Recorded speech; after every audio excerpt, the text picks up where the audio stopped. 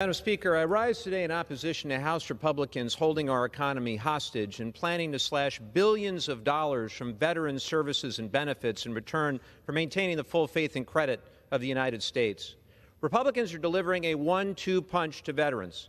First, their Default on America Act would slash $30 billion from veteran services, eliminate housing vouchers for 50,000 homeless veterans, and cut 81,000 jobs from the Veterans Health Administration. They can say whatever they want, but this is what they voted for. Second, the Republicans just released a bill to gut the health care funding we promised to toxic exposed veterans in the PACT Act. How about instead of cuts to veteran services and benefits, we reduce our deficit by ending tax loopholes for the ultra-wealthy and by ensuring the largest corporations pay their fair share.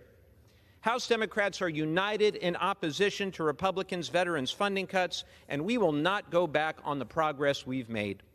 So as we all head into this Memorial Day weekend, we must do better. The gentleman's time's expired. We must not default on our debts. Let's keep our promises to our veterans. Thank you, and I yield back.